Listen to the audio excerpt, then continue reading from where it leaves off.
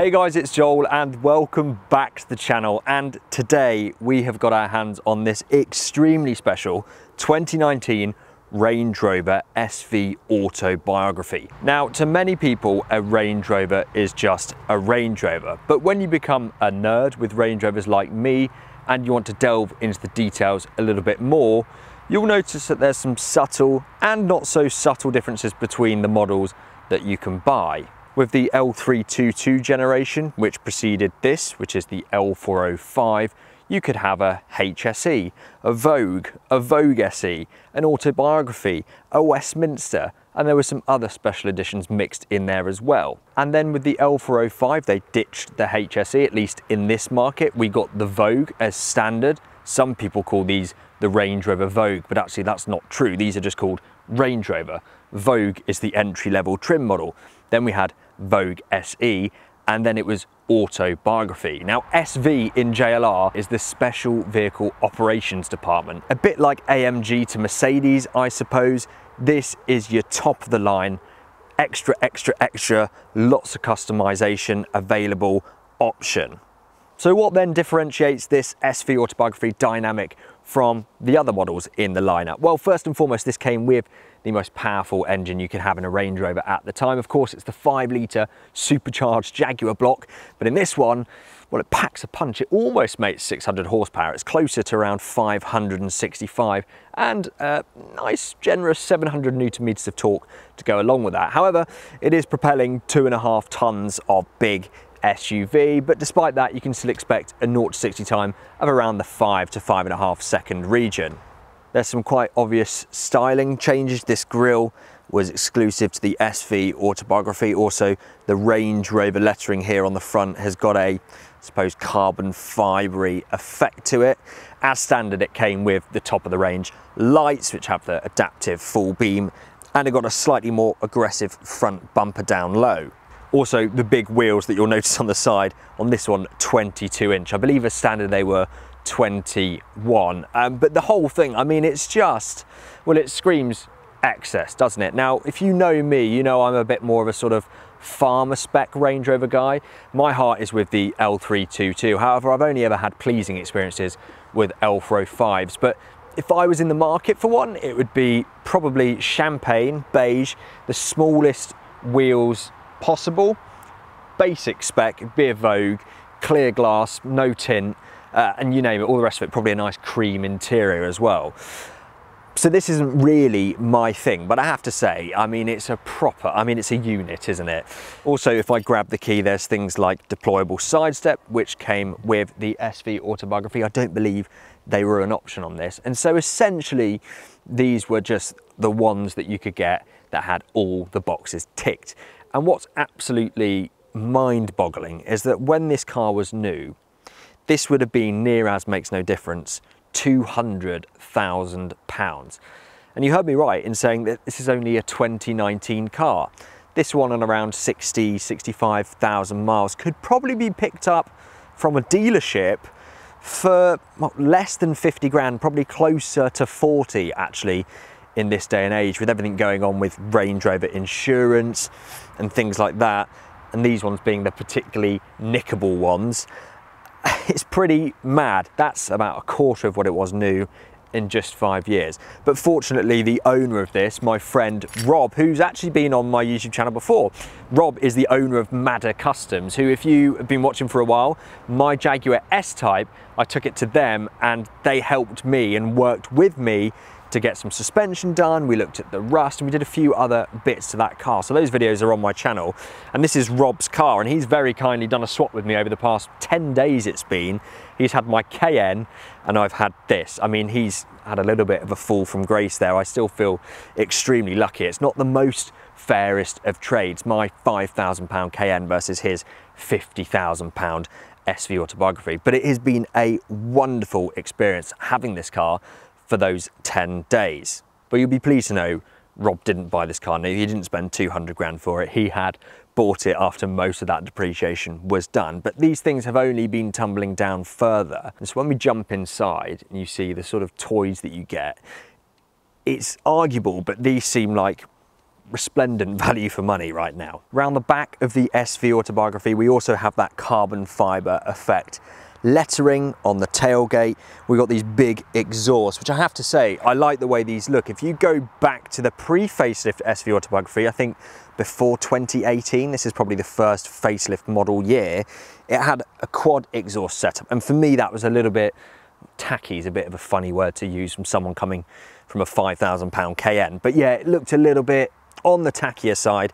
These are much more subtle exit pipes, much more in line with the Range Rover. And this is a Range Rover through and through. I mean, like I say, it's basically exactly the same as any other L405. You've got your hallmark split folding tailgate. It's just, everything's a little bit more posh. I mean, take this for example. There's, I count 1, 2, 3, 4, 5, 6, 7, 8, 9 buttons here in the tailgate, which are electronic. I can fold out the deployable tow bar, which this car has. I can lower the air suspension to make it easier to load my shopping or my dog. I can fold down all of the seats electronically, and it is all just quite majestic. But essentially, the SV Autobiography is every Range Rover fan's wet dream. It's every single classified listing you've looked at online, every single Auto Trader ad that you've saved to your favourites of Range Rovers, all merged into one, because it has all the boxes ticked, it has all the toys, and when you step inside, it's got an interior that you can only dream of. So stepping up into the L405 then, and you know that it's something special. The first thing you see actually looking up, of course, is this panoramic roof, but not just that, the leather stitched headliner. I mean, if anything screams excess, that's it for me. And then you glance down and notice the wonderful, opulent, two-tone caramel and black quilted leather seats. And then you realise you're sitting on one, and honestly, these things are just a dream. They are so unbelievably comfortable. Then you lean back and realise you've got an extremely plush airplane style headrest, which has the wings that you can adjust and lean on, like so. I mean, I honestly feel like I'm reviewing, I wouldn't say a business class seat, but certainly a premium economy seat, which is pretty mental to have in the back of your car. But there's quite a few things in here that you wouldn't have in a premium economy seat. First of which is really rude cabin crew, but secondly, heated and cooled seats. So you've got heated and cooled seats front and rear, and also on all seats you have a massage function, which can be activated with a button down here, but I can also go into my screen, click on seats.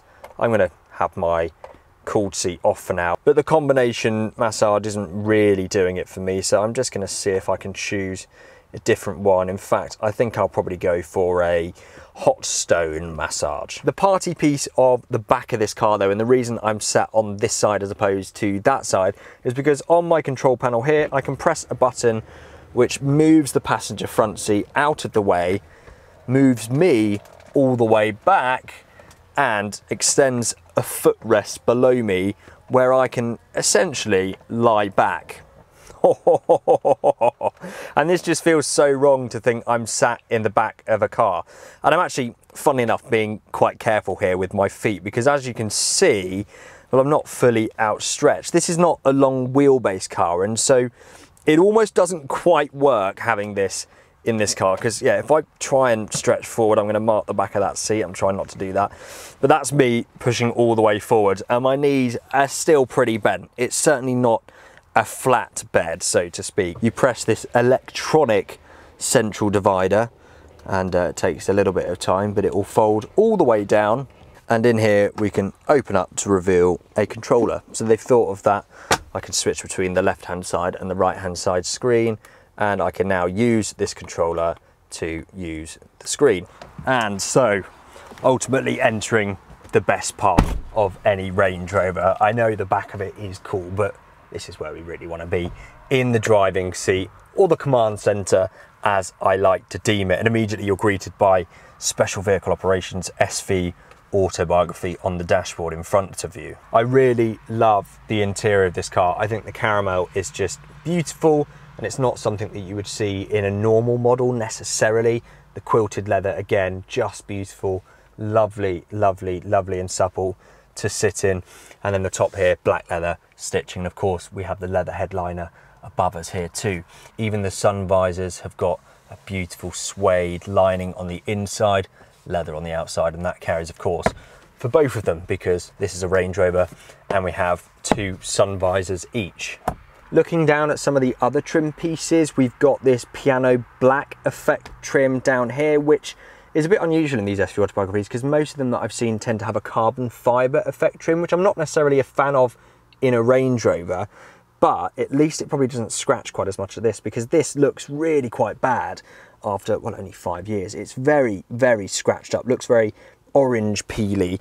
Obviously on the side door panels here, it's not as bad, and on the button controls, we essentially have the same thing, but down here at least it's quite bad. And if we pull back here, reveals a fridge, which is always a lovely thing to have. You've also got a USB input ×2, which is what you'll need to plug in your Apple CarPlay. This thing doesn't have wireless Apple CarPlay, which I find kind of crazy because there was a lot of cars around at this time that did. JLR always seem to be a little bit behind with their technological advancements when it comes to their infotainment.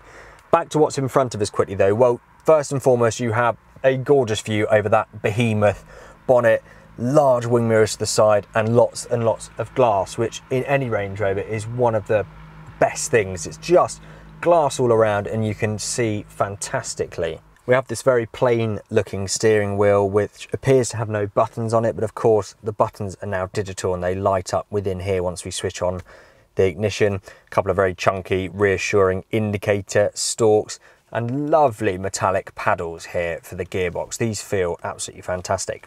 This wheel as well, although I'm a sucker for a wooden steering wheel, this has still got the same effect, and this piano black part of the wheel feels, I can't describe, it feels so lovely in your hands, and I just drive along holding it because, yeah, I don't think there's a nicer feeling material in the world. It makes this leather around the rest of the wheel feel like sandpaper, because this is just so smooth and satisfying to hold. But the sun visors aren't the only thing that come in pairs in Range Rover. Of course, we've got a double glove box. We've got the lower glove box, which is large as you would expect, and an upper one too for slightly smaller items. And then let's just switch on the ignition and wake everything up a little bit, because then things will start to make a bit more sense. So on the right hand side, we've got this digital panel here for our wing mirror controls. We can fold our wing mirrors in this way, and also our access mode button for the air suspension. Then got our window switches, which gladly are actual real buttons. And below that, the side mounted seating controls. And I think Jaguar Land Rover at the time just did this best of any manufacturer.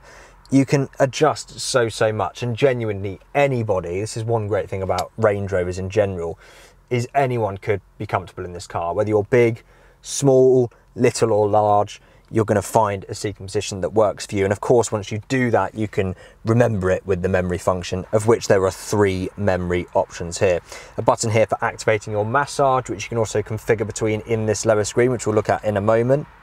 And below the dash here, we've got a button for opening up the tailgate and one for adjusting the brightness of the instruments, which is nice again that we still have an actual analog knob for doing that. And now with the ignition on, we can see that these buttons on my steering wheel have woken up. So on the right hand side, these stay the same at all times. This is your cruise control, of which this has adaptive cruise. Then on the left hand side, some more controls which will change based on what you are doing. So for example, right now I've got the radio setting selected, and so we can change the volume of the radio either by pushing or sort of sliding up and down, or just clicking in. It acts like a button, except it's just one big piece of plastic, or we can skip. But then when we click down in the center, we can go into menu mode, and then the buttons light up to display different things. So in this mode, we've just got up, down, left, right arrows for going through our display here, where we can choose between how we want this display to look, whether we want 2 dials or 1 dial.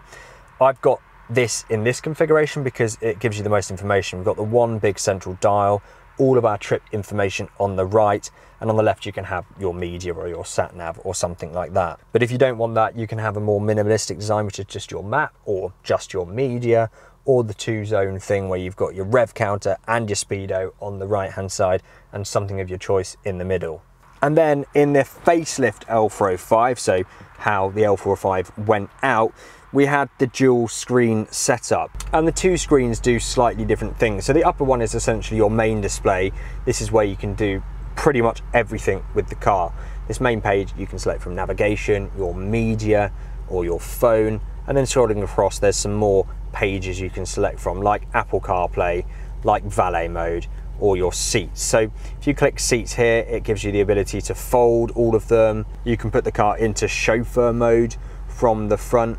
There's also a 4x4 information page where you can bring up your cameras, you can look at your low traction launch settings, your off-road information, things like that. There's lots of configurability, obviously, when it comes to the off-roading stuff, which we're not going to look at in too much detail today because I haven't got really any experience of it, having just driven this car on the road for the past 10 days. We can adjust our ambient lighting. There's a plethora of colours we can choose from, and this page is actually quite useful. I needed to use it when I was entering one of those National Trust car parks the other day. It's just a page that has your vehicle dimensions on it. We can also change the settings for our deployable side steps, so we can basically switch them off if we want to, or stop them coming in and out automatically. It's quite a handy thing, obviously, if you're planning on going off-roading in the car. But I did just want to make an observation on the deployables, actually, that I always thought if I was buying one of these, I would definitely want to get a car with deployables. But for me, I found them unnecessary, I would say, because the car goes so low in access mode that you don't really ever feel like you need the deployable side steps to get up into the car. Yes, it does help, but not essential. And they also make this really sort of unnerving sound when they fold back in automatically, almost like something's being ripped from underneath the car. So I've not been the biggest fan of the deployable side steps, and for me now, if I was buying an L405 or even an L322 actually, it wouldn't be a deal breaker. I would happily go for one that didn't have them. But there is a slight issue, and I don't know if you've picked up on it with this screen, and although I'm doing quite a good job of it now, when you're actually driving along and trying to use it, it becomes apparent that it's pretty unresponsive. Back to the airplane analogy again, how many times have you been on an airplane and you're trying to interact with the infotainment system on the plane, and it's just so jolty and laggy that you end up just using the remote? Well, this feels a bit like that. It's quite lethargic in its response, and you have to sort of double press things regularly. It's also not particularly intuitive. Say if I want to just go from the radio to my Bluetooth, well, yes, I can fiddle about with the wheel and do it that way, but if the passenger wants to do it, you have to first press the media button down here, then you have to click source, and then you have to select Joel's iPhone or radio or Simpsons or whatever it is. It also took my wife and I ages to work out how to change the radio station. It turns out that you click find here, and then there's a nice list, but alternatively you can go to the lower screen, click these two little dashed lines here and scroll through this way. But it's just, I mean, I'm getting on a little bit now. I mean, I'm 27 years old, right? And sometimes I feel even a little bit like a dinosaur when it comes to the latest technology stuff, but I feel like I should be able to control this a little bit better, and I just don't find it particularly intuitive or easy to get along with. I've had 10 days with the car now, and I still basically just, when I'm driving, I just don't look at that. That's why I've changed my display in front of me to have what's playing and to have my trip, because normally I'd be looking down there for that sort of stuff. But with this car, I just am not getting on with interacting with the screen whilst driving, so it's all in front of me. So yeah, it's just a little bit lethargic, and the same can be said for this screen below as well. So to summarise, in the front of the Range Rover then, essentially the hard product, fantastic. And what I mean by that is the seat, the wheel, the buttons, the materials used in here, 10 out of 10. The soft product, the technology stuff, it's more like a 5. It's a little bit fiddly, it's a bit slow, and it just creates slightly more work for you. So with that then, let's go for a drive, because we do have a whopping great 5-litre V8 up ahead of me that is screaming to be driven. So let's go and do that now and see how that works with a Range Rover.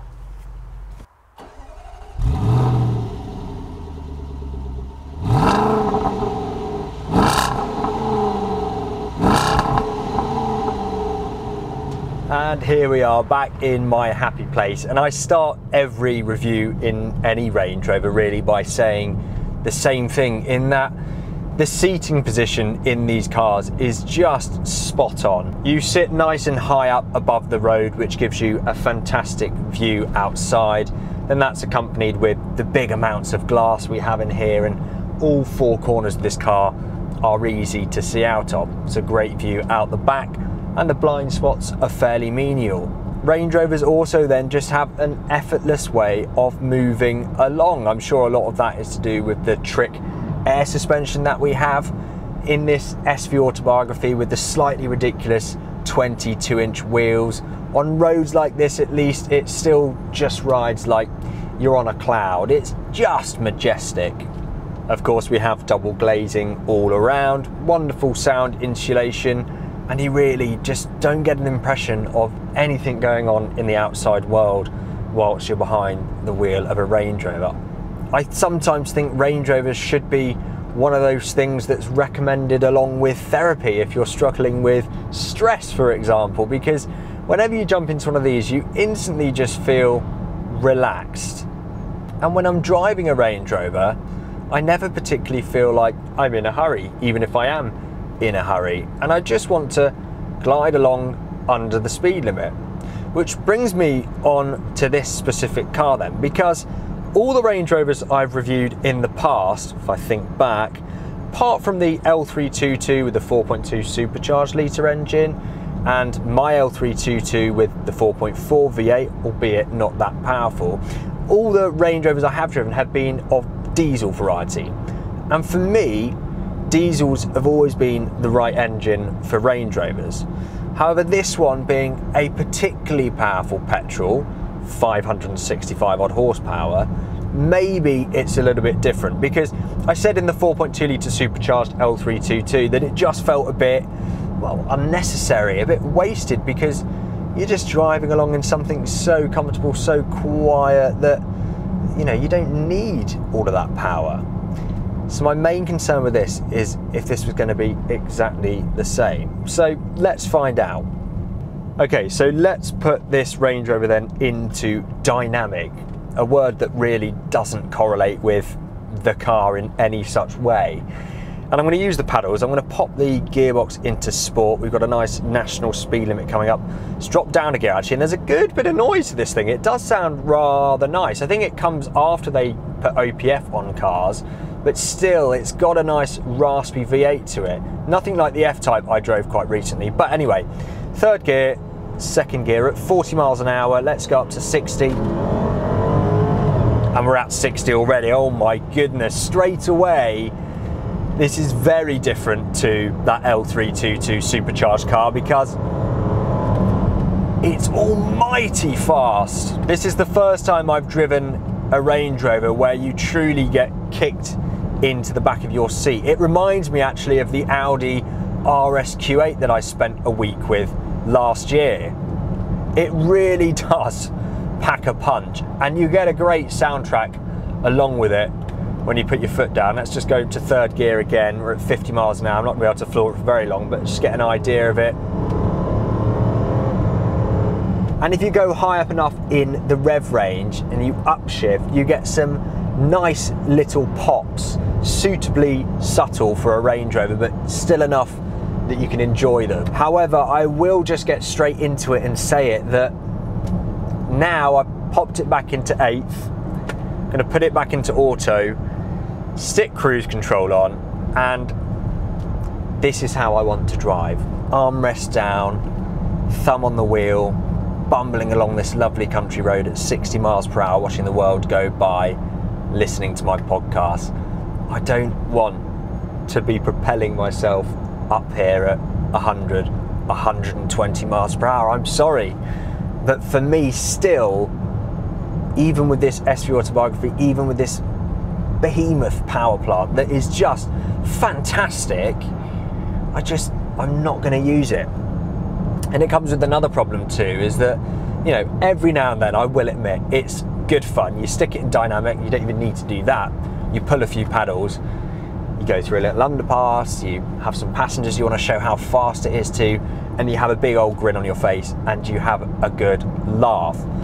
But 90% of the time, I am just driving like this. Hell, I've been driving 3.5 hours today as I'm actually on my way to drop this car back off in Norfolk. And I've done all of that on cruise control, in automatic, wafting along. But the problem with that is that despite the fact 90% of the time I am driving, cruising, 100% of the time I'm paying for that engine in terms of fuel.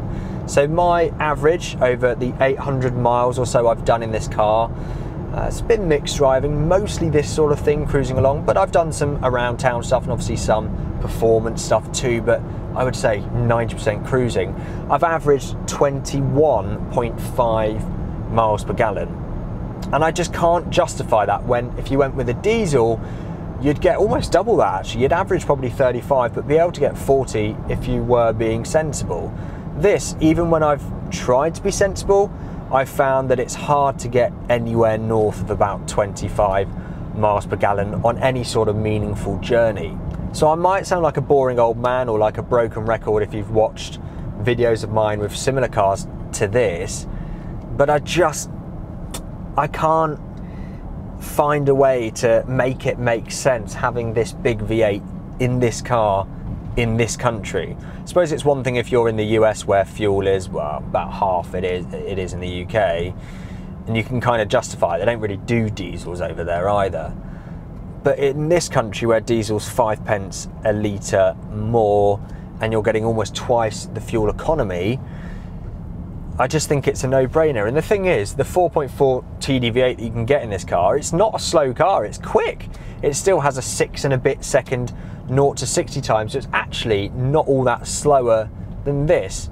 You still get a nice V8 burble with that diesel car. No, it's not quite the same as this, and no, it won't kick you back in your seat like this one does, but it's about 70-75% of the way there in terms of performance, and you're not missing out on any of the luxuries either. Obviously, with this SV Autobiography, you do have some extra stuff like the crazy seats in the back, the heated armrest and heated footrest back there.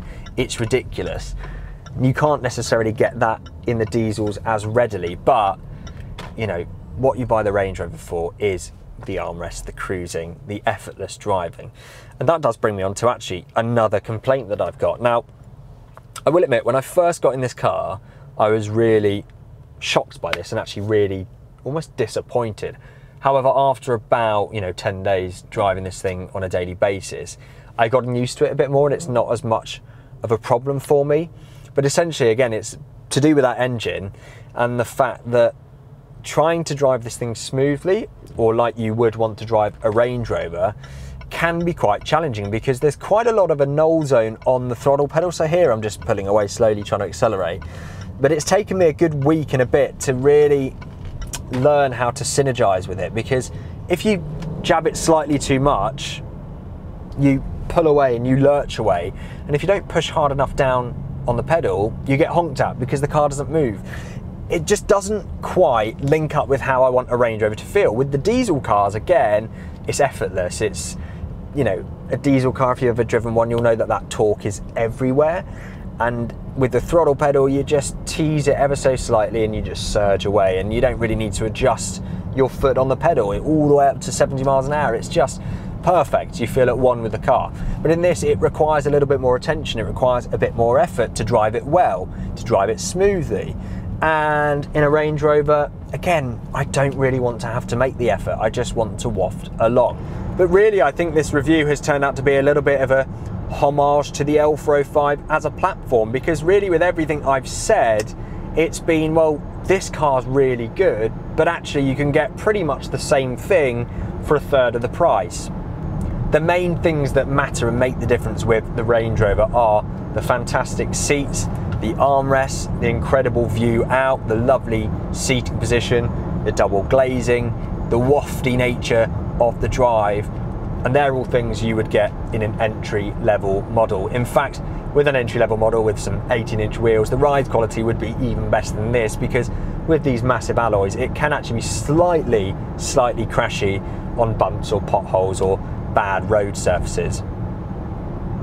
So have I enjoyed my time with this L405? Absolutely 100%. It's a bit of a big tick for me because I'd always wanted to drive one of these 5-litre supercharged cars. Hell, I thought I might want to buy one. However, it's been really eye-opening and actually made me realise that I'm going to seek out something more entry-level when I'm back in the market for the Range Rover, and certainly something with a diesel engine, because that is just what this car is made for.